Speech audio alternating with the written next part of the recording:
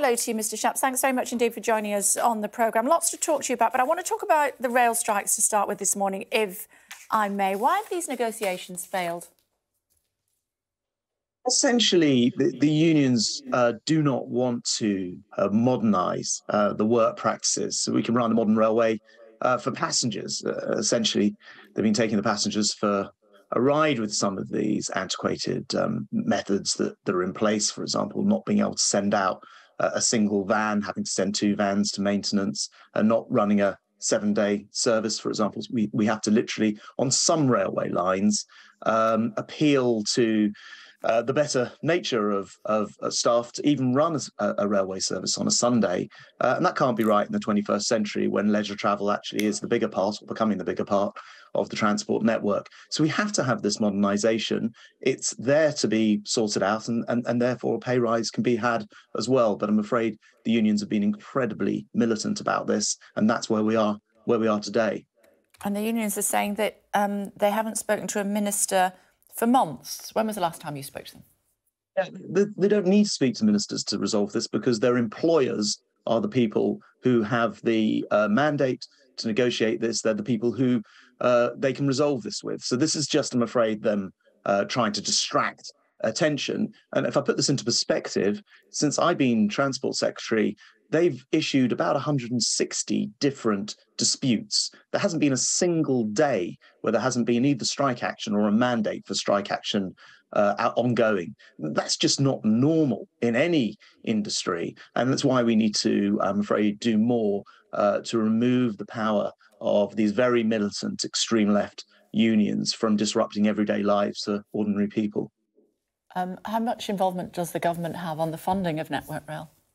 Yeah, so we set the mandate just as we would for, for example, for the NHS or for any other public service, but it is for the employers and the unions to resolve these things, simply for the fact that they're, incredibly detailed discussions that, the unions know can only be resolved with their employees. So, of course, we set the overall mandate. That's the whole point of a government spending taxpayers' money. But the only negotiation can be with the employers themselves, who have a mandate. But I'm afraid the unions don't want to know about it. As I say, they've been taking passengers for a ride on this for far too long.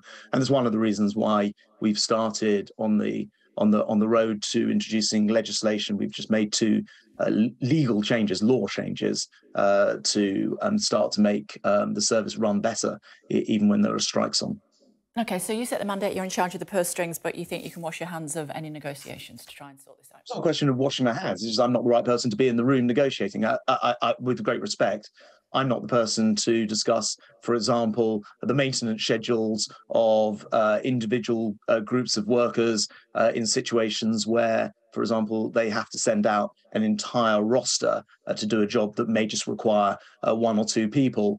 But only the employer would have the technical detail to be having those discussions. There simply is no reason for the unions to be speaking to anybody other than the employers. And by the way, it's never happened in the past. I know what could learn going back to disputes during the Blair and Brown years. The unions were never in the room. I note in London, where the RMT are on strike, and there is a Labour mayor. The mayor is not in the room, or if he is, it's not working because those strikes are ongoing. He's not responsible. Yes, he is. Yes, in London it is. How much? Oh, okay, that's interesting. In London, it's for the mayor to set the overall, if you like, the overall pay budget, the overall mandate. Yeah, that's for the mayor. Okay. So just to clarify, at no stage will you, even if this rumbles on, will you get involved? It's just a game by the unions. They know that they can get this. Is that a no or a yes? It's a no. There's a game by the unions. It's a complete red herring as well, by the way. And it's simply not how strikes are resolved. It can only ever be the employer, in this case, Network Rail, the train operating companies, and the unions. And by the way, the unions should actually put these offers to their members. The unions have an offer on the table at Network Rail, which is around 8% for the next 2 years, this year and next year, based on actually carrying out these modernisations, which are decades overdue. They didn't even bother to put it to their members. They simply called another strike. That can't be right. And it's one of the reasons why one of the changes I'd be looking to bring in would be to limit the ability to carry on taking strike action under a single mandate, which can have been called as much as 6 months earlier. So we've got to modernise these union laws. I'm afraid, given that every single person watching, every household watching your programme spends £600 to ensure that not a single rail worker was left unemployed or even had to go on furlough during the pandemic, this is one heck of a way to repay hardworking viewers by going on strike, even when a payoff is on the table, when modernisation is what's required.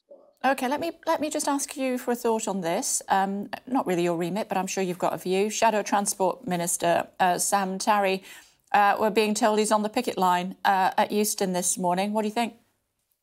Oh, well, it's clearly in direct defiance of Sir Keir Starmer, who's told his front bench that they shouldn't be. So we'll leave that disciplinary action to Sir Keir. No doubt he'll want to remove him from his job. Look, nobody should be on the picket lines stopping hardworking people who spent, I mentioned £600 per family. That works out to £160,000 per rail worker, preventing any of them from losing their jobs during the pandemic. We come out the pandemic, and this is the way that people are being thanked. And if Labour frontbenchers want to go and join them on the picket line, well, people will come to their own conclusions. I've no doubt Sir Keir Starmer will want to sack him.